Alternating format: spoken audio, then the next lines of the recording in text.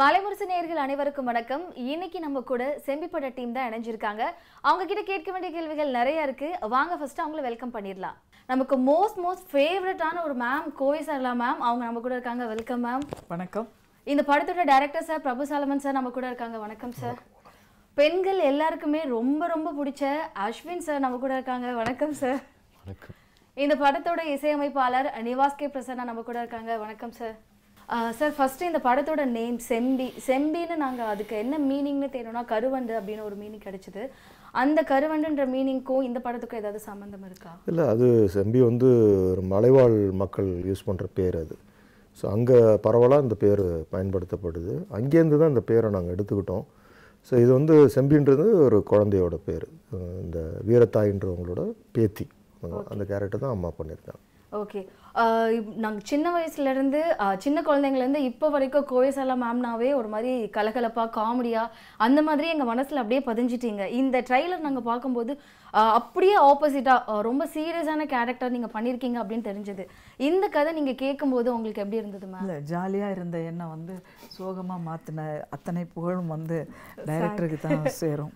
அதனால் சொல்கிற modulation sir அந்த அளவுக்கு வந்து சொல்லுங்க. அதுதான் சார். சார் நான் கொஞ்சம் அப்படி போயிட்டு அப்படி வருவேன் சார்.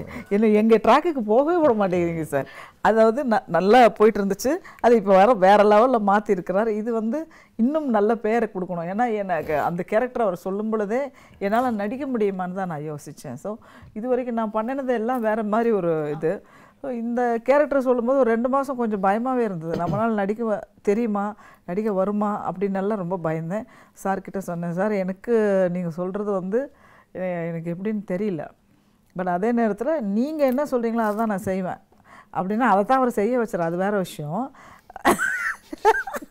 அங்கே வந்து நான் சொல்கிறது மட்டும் நீங்கள் செய்யுங்க, எக்ஸ்ட்ரா ஒரு பிட்டு கூட போடக்கூடாது அப்புறம் சொன்னார். ஆனால் நான் முதலே சொல்லிட்டேன் கதை சொல்லும் போதே. அவர் நீங்கள் சொல்கிறது மட்டும் தான் சார். ஆனால் அது எனக்கு ரொம்ப ஈஸியாக இருந்தது. ஏன்னா அவர் என்ன சொல்கிறாரோ அது செய்தாலே போதும், அதுக்கு மேலே எக்ஸ்ட்ரா தேவையே இல்லை. ஸோ அந்த அளவுக்கு எல்லாரையுமே அழகாக வேலை வாங்கினார். இல்ல செஞ்சிட்டாருன்னு சொல்றதுக்கு வார்த்தை வந்தது. அதான் அது கேப் விட்டறலாம். அந்த fill in the blanks தான் இதுக்கு. ஓகேவா? அண்ணா அவ்வளோ அருமை. படத்துக்கு வந்து ப்ரொமோஷனுக்கான இன்டர்வியூ இது. சார் அவ்வளோ அழகா, அதாவது அன்பால் எங்களுக்கு வந்து நடிக்க வராதவங்கள கூட நடிக்க வச்சிருவார். அந்த அளவுக்கு ஒரு கோபக்காரர் கிடையாது. அன்பால் பேசி அந்த நீங்கள் இப்படி செய்யுங்கன்னு சொல்லி அவரே நடித்து காட்டுவார். எல்லா ஆர்டிஸ்ட்டுக்கும் அவரே நடித்து காமிப்பார். அதனால் எனக்கு வந்து நான் ரொம்ப ஈஸியாக ஃபீல் பண்ணுறேன். அதுக்கு காரணம் முழுக்க வந்து இயக்குனர் தான். அவர் சொல்கிறத நாங்கள் செய்தோம். நாங்கள் வந்து ஒரு பொம்மை, அவ்வளோதான். எங்களை வந்து ஒரு கையில் வச்சு கட்டி ஆடு இழுக்கிற மாதிரி பொம்மலாட்டம் சொல்லுவாங்களே, அதுதான். அவர் தான் இதனுடைய கதாநாயகன். இதனுடைய அனைத்துமே வந்து ஒரு சிற்பி எப்படி ஒரு சிலையை செதுக்கும் பொழுது தன்னுடைய பொம்மைகளை வந்து என்ன மாதிரி சிரிக்கணுமா சோகமாக இருக்கணுமான்னு செதுக்கிறார். அது மாதிரி எல்லா கேரக்டரையும் அருமையாக வேலை வாங்கினார்.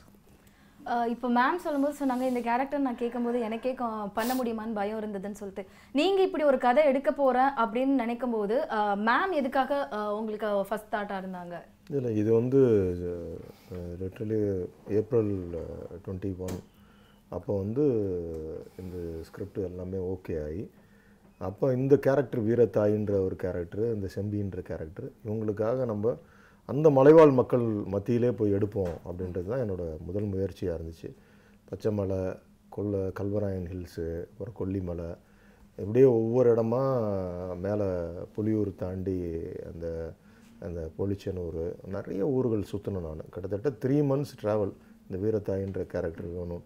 ஏன்னா ரொம்ப ஆத்தென்டிக்காக இருக்கணும், அந்த ட்ரைபுக்குள்ளாரேருந்தே எடுப்போம் அப்படின்னு தான் என்னோடய முதல் முயற்சி. ஆனால் அந்த டிசைனில் கிடச்சிருவாங்க.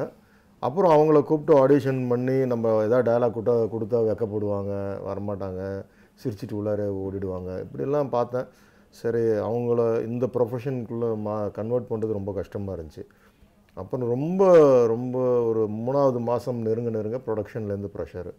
சார் என்ன சார் 3 months ஆகிடுச்சு அப்படின்னா, இல்லை சார் இவங்க தான் இந்த கதையை வந்து இந்த கதையோட ஐக்கானே இவங்க தான். ஸோ அது இருந்தால் தான் சார், இல்லைனா மிஸ்காஸ்ட் ஆகிடும்னு.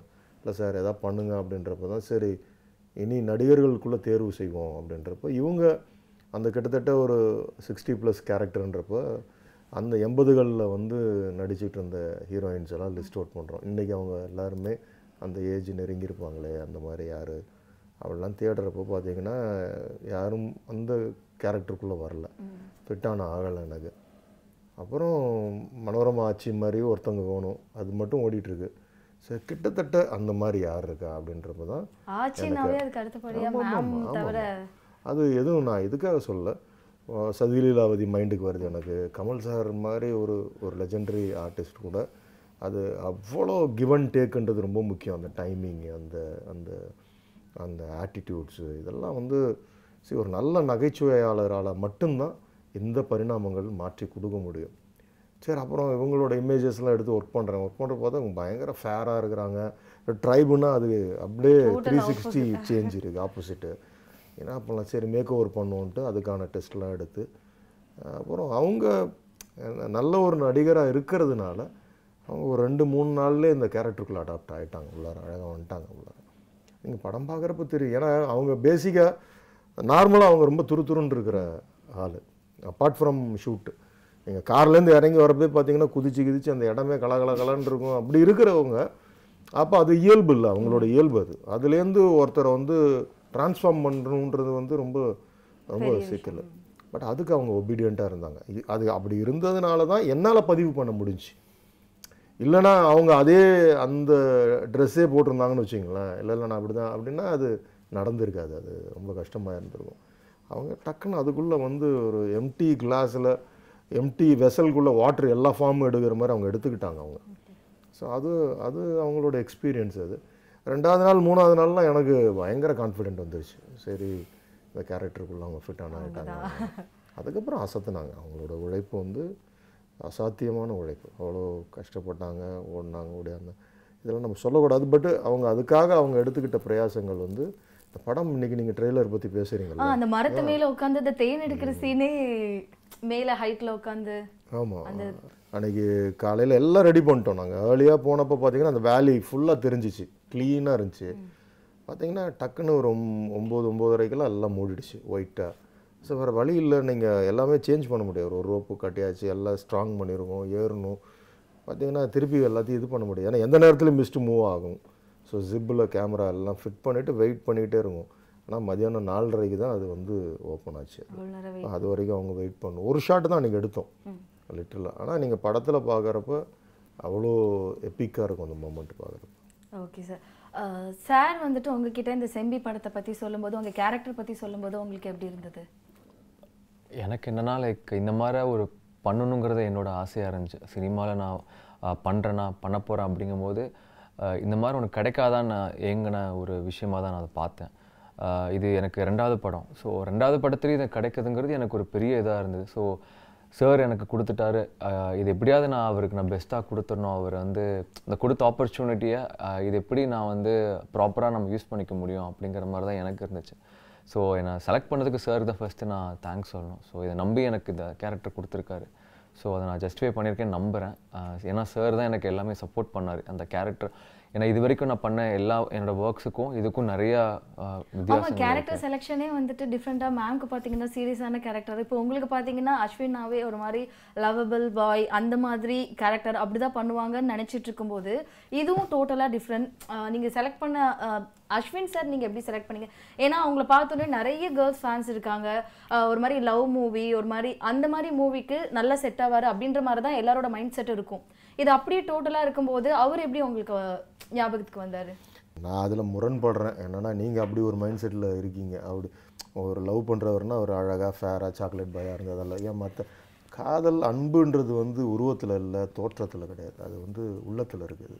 அதுதான் உண்மையான அன்பு. அது ஸோ அந்த அன்பை தான் நான் வந்து இந்த கேரக்டராக நான் பார்க்குறேன். நான் இந்த படத்தில் ஹீரோயினே கிடையாது, அப்படி ஒரு அந்த மாதிரி ரொமான்ஸும் கிடையாது. ஸோ எல்லாத்தையும் தாண்டி அந்த அந்த பாண்டிங் இருக்குல்ல, அந்த ஒரு பாட்டி, ஒரு மலைவாழ் மூதாட்டி, ஒரு குழந்தை, இந்த கேரக்டர், இந்த 3 பேருக்குள்ளே இருக்கிற ஒரு ட்ரையாங்கிள் லவ் இருக்குல்ல, அதுதான் இந்த ஃபிலிம், அதோட ஜேர்னியே அதுதான். ஸோ நான் கதை வந்து யோசிக்கிறப்பே இந்த பஸ்ஸில் 24 பயணிகள், அப்போ அது ஒரு சமூகம், அந்த பஸ் வந்து ஒரு சமூகம், அதுக்குள்ளே எல்லா தேசத்து ஆளும் இருப்பாங்க, எல்லா ஊர் டிஸ்ட்ரிக்ட் ஆளும் இருப்பாங்க உள்ளார. ஸோ அப்படி எல்லா குணாதிசயங்கள் உள்ள மனிதர்களும் அதுக்குள்ளே இருப்பாங்க. ஸோ இப்போ இவங்க அழகான ஒரு கூடு, அந்த கூடு வந்து ஏன் கலைக்கப்பட்டது, என்ன பிரச்சனை, எதை நோக்கி இவங்க ஓடுறாங்க, அப்போ இந்த சைட்லேருந்து எப்படி ஒரு ஒரு ஒரு அழகியல் உலகத்திலேருந்து காங்கிரீட் ஜங்கிள்குள்ளே இவங்க நுழையிறாங்க. ஸோ அந்த இரைச்சல், அந்த மனிதர்கள் அவங்க எப்படி இவங்களெல்லாம் அக்செப்ட் பண்ணிக்கிறாங்க, இந்த பயணம் தான் இந்த கதை.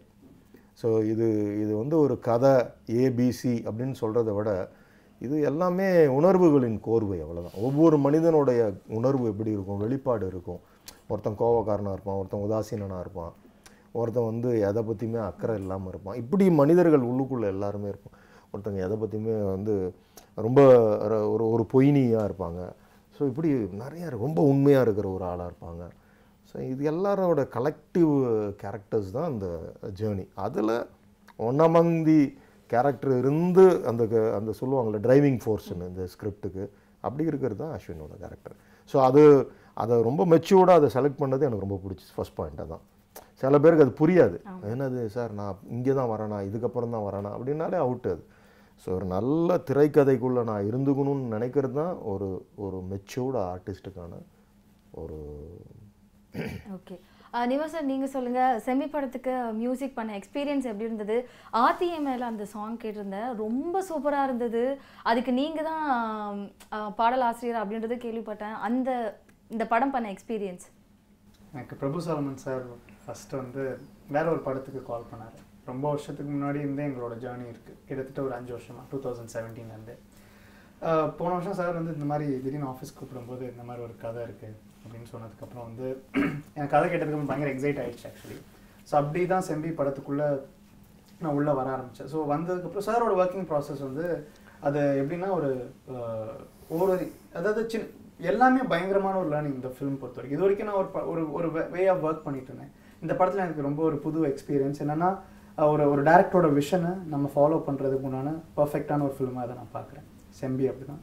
ஸோ எனக்கு ஒரு விஷயமும் நாங்கள் பார்த்து சார் கூட உட்காந்து சம்டைம்ஸ் ஒரு டேரக்டர்ஸ்ட்டையும் ஒரு மாதிரி ஒர்க்கிங் பேட்டர்ன் இருக்குது. சில பேர் விட்டுட்டு நீங்கள் பண்ணுங்க அப்படின்னு இருக்கும்.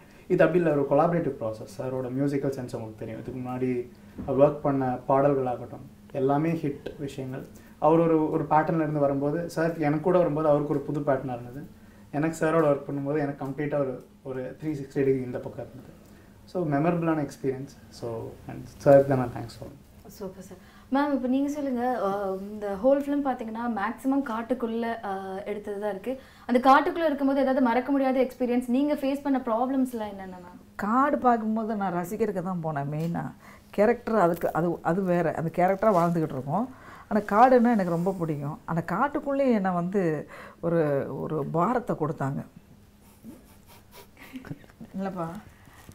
ஒரு 32 கிலோ வெயிட்டுங்க. நீங்கள் யோசிச்சு பாருங்கள், செருப்பு கூட இல்லை. அங்கே வந்து ஒரே முள் கல், இந்த கல்லும் முள்ளும் காலுக்கு மேத்தன்ற மாதிரி சொல்றீங்க. யோசிச்சு பாருங்க. கைத்தட்டல் வாங்குறப்ப காது குளிரும்ல. அப்போ என்னை வந்து அப்படியே முதுகில் தூக்கிட்டு சும்மா இங்கிருந்து அங்கேதாம்மா, இங்கிருந்து அங்கே ஒன்மோர்னுவாங்க.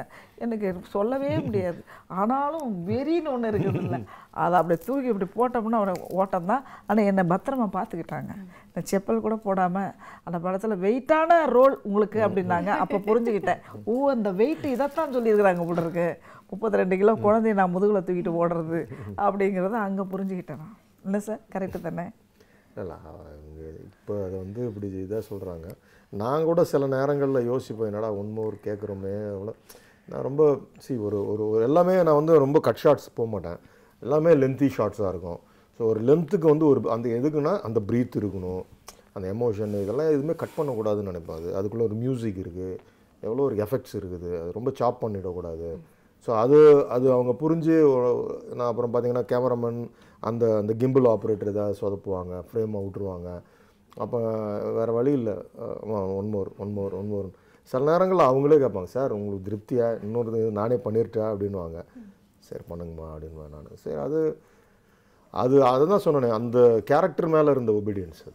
அது இந்த கேரக்டர் நல்லா பண்ணணும், இது அதுவாக ட்ரான்ஸ்ஃபார்ம் ஆகி அவங்க உழைச்சிக்கிட்டே இருந்தாங்க. அது படம் பார்க்குறப்ப நீங்கள் அவங்கள மெச்சிக்கொள்ளலாம். அவ்வளோ நிறைய இடங்களில் அவங்களுக்கு அந்த அப்ளாஸ் கிடைக்கும். Okay sir.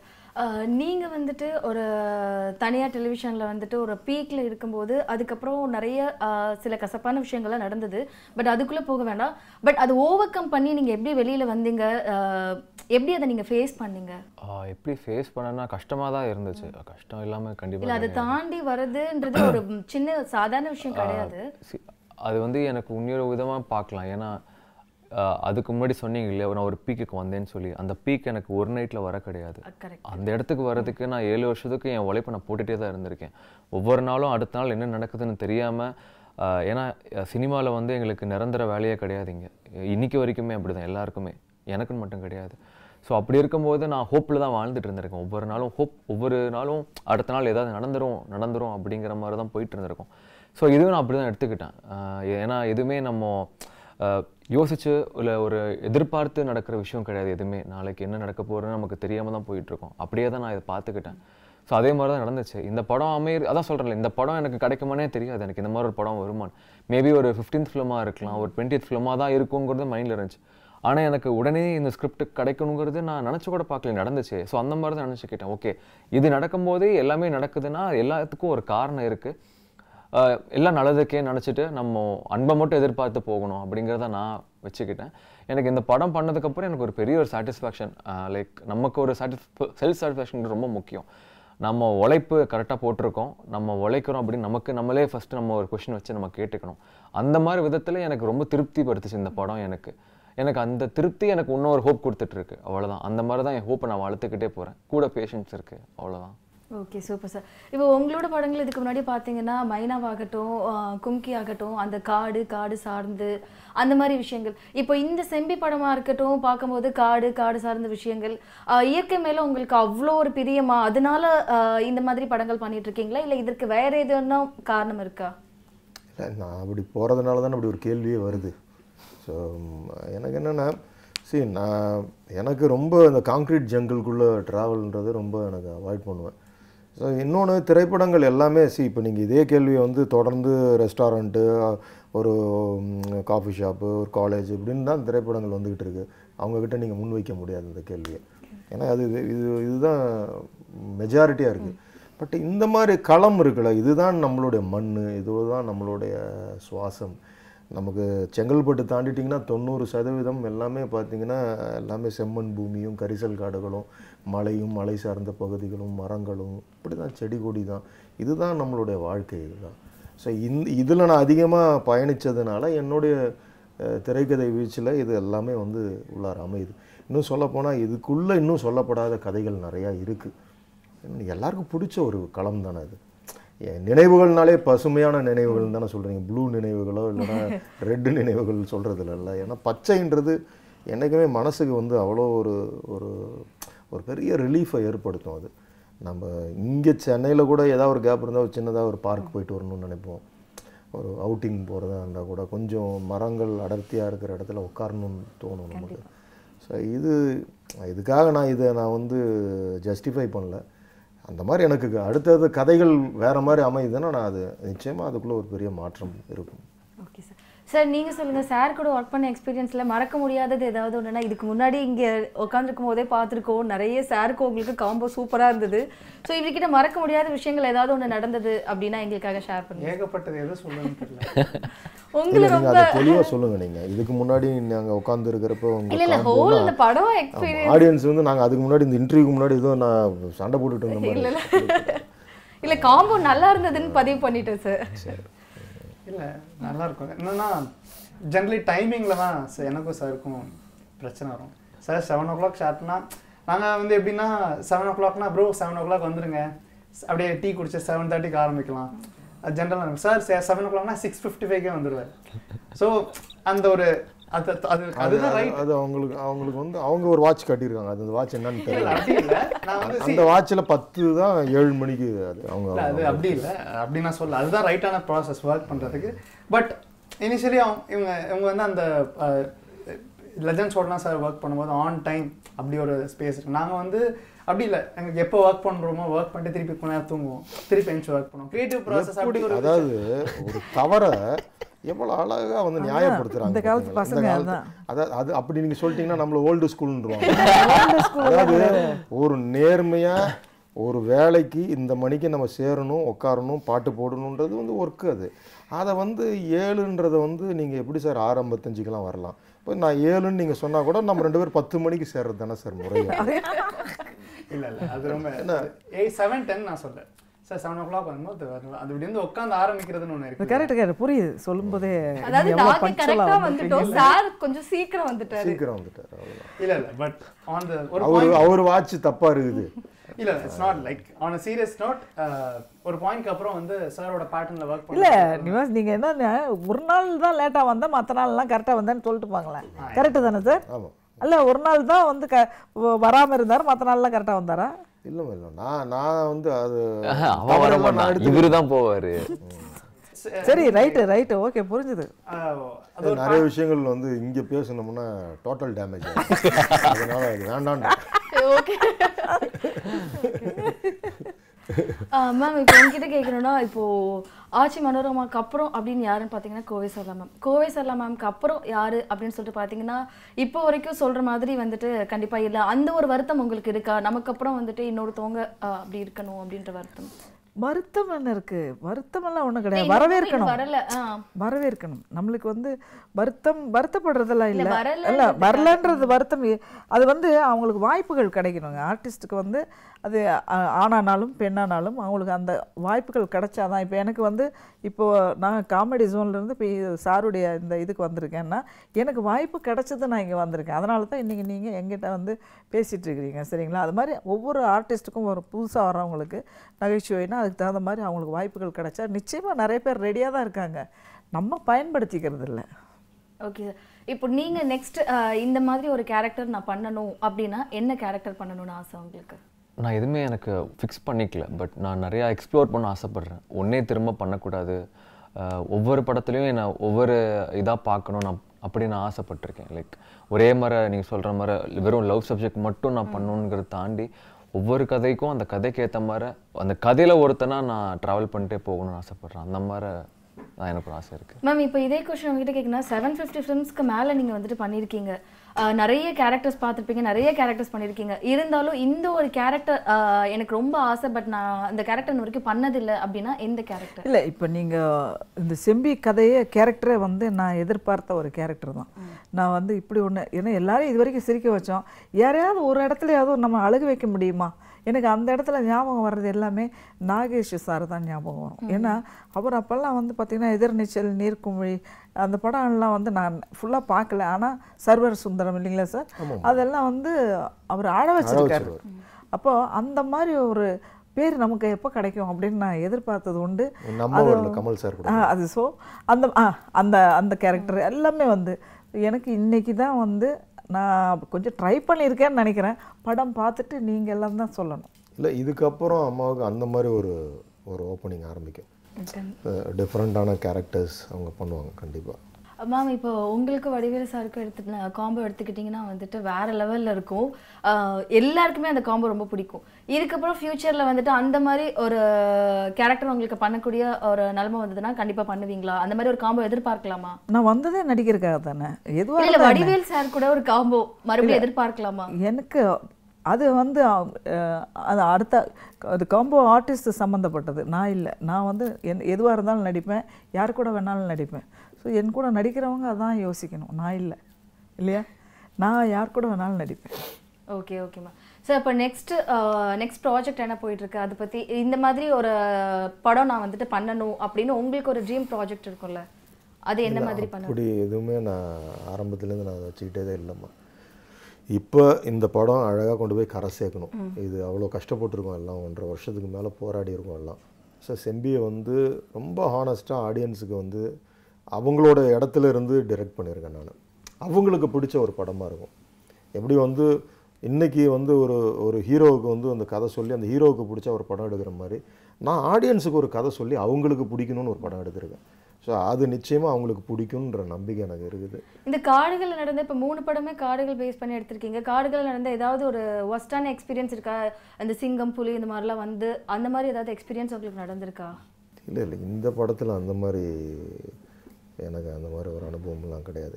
எனக்கு முன்னாடி இருந்த காடன்ற படத்தில் இதெல்லாம் 18 எலிஃபெண்ட் வச்சு எடுத்தோம் நம்ம. அதெல்லாம் இந்த ஃபிலிமில் அப்படி ஒரு இதெல்லாம் நான் இல்லை சார், நமக்கு அந்த தேன் எடுக்கிற இருக்கு இல்லையா, அப்போ நீங்கள் வரலான்னு நினைக்கிறேன். நாங்கள் எடுத்து முடிச்சுட்டு பேக்கப் பண்ணாங்க இல்லையா, பேக்கப் பண்ணிவிட்டு நம்ம இறங்கும்போது ஃபுல்லாக பைசன்ஸ் ஃபுல்லாக ஒரு ஃபேமிலி ஃபுல்லாக அப்படியே நின்றுட்டே இருந்தாங்க. எல்லோரும் அப்படியே வண்டி நிறுத்திட்டோம். அன்னைக்கு எல்லாம் அந்த வண்டிகள்ல வேற ஹோல்டு பண்ணிட்டாங்க. அது வேற இப்படி திரும்பணும், நாங்கள் இப்படி தான் போகணும், ஆனால் அது கரெக்டாக அங்கேயே தான் நிற்குது. நாங்கள் வண்டி மூவ் பண்ணவே முடியாது. பயம் வேறு, எங்கே திருப்பி ரிவர்ஸில் வந்துருமோன்ற ஒரு பயம். மெல்ல இப்போ சைலண்ட்டாக விட்டுட்டோம். அதுக்கப்புறம் அது அந்த பக்கம் ஓரமாக போனதுக்கப்புறம் அது ஓரமாக தான் நிற்கிது. நாங்கள் இப்படி வந்துட்டோம். அந்த டைம் ரொம்ப டென்ஷனாக தான் இருக்குது. அது மாதிரி ரொம்ப ரிஸ்க்கான ஒரு இடத்துக்கெல்லாம் நிறைய இடத்துக்கு கூட்டிகிட்டு போனாரு. அதான் மரத்தில் உட்கார வச்சது பார்த்தாம இது வேற எனக்கு. நீங்கள் யோசிச்சு பாருங்கள். அப்புறம் அந்த ஜீப்பில் எல்லாம் போகும்போது ஜீப்பில் எல்லாம் நல்ல நல்ல லொக்கேஷன் கூட்டிகிட்டு போனார். லைஃப்பில் சொந்தமாக செலவு பண்ணிடலாம் அங்கெல்லாம் போய் பார்க்க மாட்டோம் நாங்கள். ஸோ எங்களை அருமையான இடத்துக்கெல்லாம் கூட்டிகிட்டு போனார். அருமையான லொக்கேஷன். இது வரைக்கும் நம்ம டூரிஸ்டாக போகும்போது கூட அவ்வளோ பார்த்துருக்க முடியாது, வாய்ப்பும் கிடச்சிருக்காது நமக்கு. இது ரொம்பவே ஒரு உங்களுக்கு ஃபால்ஸ் போனது வந்து யாரும் போனதில்லை. கொடைக்கானல் டுவர்ட்ஸ் கேரளா கூகுள் அது யாருமே போனதில்லை. அதெல்லாம் அது இதுக்கப்புறம் டூரிசத்துக்குள்ள அது வரும் நிச்சயமாக. இது எங்கே இருக்குன்னு எக்ஸ்ப்ளோர் பண்ணுவாங்க அவங்க. பார்க்கறதுக்கே நமக்கே பார்க்கறதுக்கு ஏதோ சிஜி விஎஃப்எக்ஸ் மாதிரி தான் இருக்கும். நேரில் போகும்போதே என்ன இவ்வளோ வருஷமாக நம்ம இங்கே இருந்திருக்கோம், கொடைக்கானல் வந்துட்டு போயிருக்கோம், எப்படி இது நமக்கு தெரியாமே போச்சு, இதை எடுத்து ஒட்ட வச்ச மாதிரி ஒரு ஃபீல் இருக்கும். இது வரைக்கும் இந்த படத்தில் வர சீன்ஸ் வர இடம்லாம் வந்து சினிமாவில் வந்ததில்லை இல்லை சார்? இல்லை, அது யூஸ்வலாக ப்ரொடக்ஷன் மேனேஜர்ஸ் கூட்டு போய் காட்டுவாங்கல்ல, காட்டுறப்பே சொல்லுவேன் ஓகே இங்கெல்லாம் ஷூட்டிங் நடந்திருக்கான். ஆமாம், அப்போ நடக்காத இடத்துக்கு போவோம்ட்டு தான் வி ஸ்டார்ட் ஒரு ரெக்கி. அப்படி போகிறப்ப தான் இடங்களை தேடி அது ஒரு 1 month ப்ராசஸ். அது தனியாக போய் அதுக்குன்னு நான் ஒவ்வொரு நாள் அங்கே சுற்றிக்கிட்டே இருப்போம். ஈஸ்ட்டு வெஸ்ட்டு நார்த்து சவுத்துன்னு போயிட்டே இருப்போம்.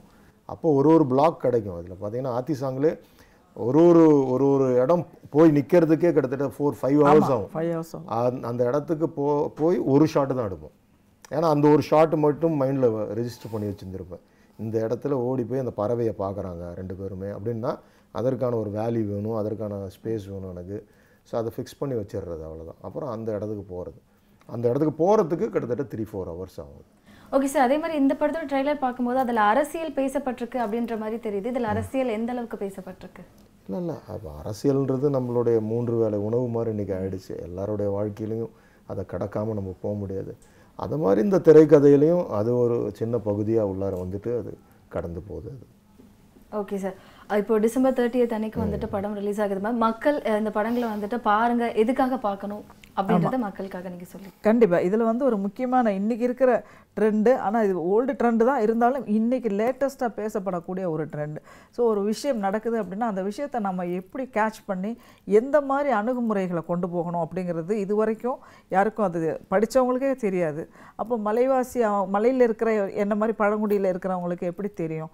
ஸோ அப்போ பழங்குடியினங்களை A to Z இந்த விஷயங்களை தெரிஞ்சுக்கிறதுக்கு ஒவ்வொரு விஷயத்தையும் வந்து அவர் லீகலாகவே படித்து புக்ஸ் படித்து அந்த செய்திகளெல்லாம் மக்களுக்கு கொண்டே கொடுக்கறது வந்து எந்த இடத்துலையும் ஒரு தவறு வரும். நான் பலமுறை அவர்கிட்ட கேட்டிருக்கேன், சார் இதெல்லாம் இருக்கான்னு தான் கேட்டிருக்கேன். அப்போ அவர் கரெக்டாக சொன்னார்.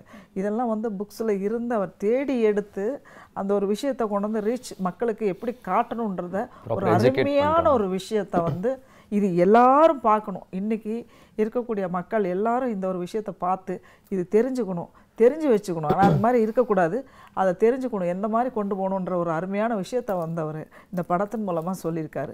ஸோ நிச்சயமாக இந்த படம் பார்க்கும்பொழுது இப்படி ஒரு விஷயம் இருக்குது நமக்கு தெரியாமல் போச்சு அப்படின்றது நிறைய பேர் ஃபீல் பண்ணுவாங்க. அப்படி ஒரு நல்ல ஒரு மேட்ரை அவர் கன்வே பண்ணி கொடுத்துருக்காரு. ஓகே சார், இந்த செம்பி படம்ன்றது உங்களோட கரியரில் வந்துட்டு ரொம்ப இம்பார்ட்டண்டான படம் அப்படின்னு சொன்னீங்க. இந்த படத்தை மக்கள் ஏன் வந்து பார்க்கணும் அப்படின்னு? படம் அப்படிங்கிறத தாண்டி நம்ம சொசைட்டிக்கு நம்ம ஒரு விஷயம் எல்லோரும் நம்ம முடிஞ்ச அளவுக்கு ஒன்று கொடுக்கணும்னு நினைப்போம் இல்லைங்களா? ஸோ இதை நான் படத்துக்காக சொல்லலை, உண்மையிலேயே மேம் சொன்ன மாதிரி சார் இதில் ஒரு நல்ல விஷயத்தை எஜுகேட் பண்ண போகிறாரு. கண்டிப்பாக இது எல்லாரும் கண்டிப்பாக இன்றைக்கி நடந்துகிட்ருக்கு. நம்ம டெய்லி கால் எந்திரிச்சோடனே இன்றைக்கி கூட நான் 10 நியூஸ் காலில் பார்க்குறேன். இந்த மாதிரி டெய்லி நம்ம பார்த்துக்கிட்டே இருக்கோம்.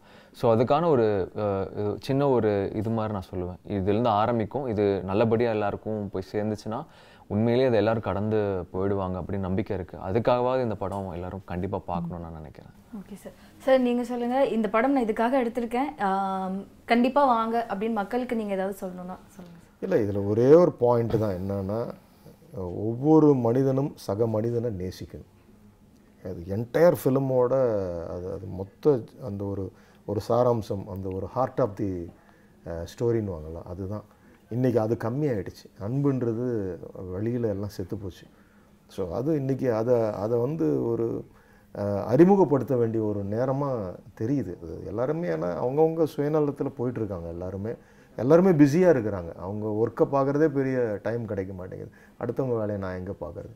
அப்போ அந்த நம்மளுடைய நோக்கம், பிறப்பின் நோக்கம் நமக்காக மட்டுமல்ல, பிறருக்கானதையும் நம்ம அப்பப்போ கொஞ்சம் திரும்பி பார்க்கணும் அப்படின்றத இந்த படம் கண்டிப்பாக சொல்லும். அதை பார்க்குறப்ப எல்லாருக்குள்ளேயுமே அதுக்கும் எங்கேயாவது ஒரு இடத்துல போய் அது இன்ஜெக்ட் பண்ணும். அது அந்த நம்பிக்கை இருக்குது. ஏன்னா எல்லாருக்குள்ளேயும் இருக்குது.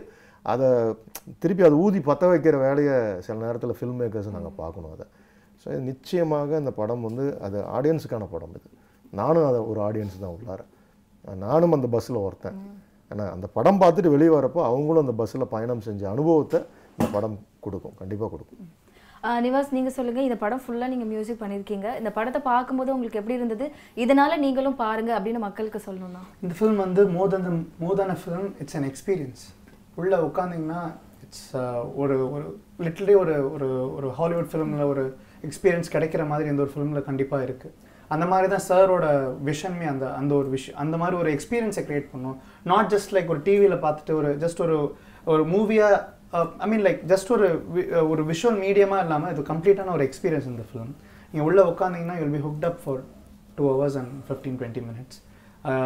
ப்ளஸ் என்னோட பெஸ்ட் இது இந்த ஃபிலிம். சாரோட என்னோட ஃபஸ்ட்டு ஒரு விஷயமா வந்திருக்கு.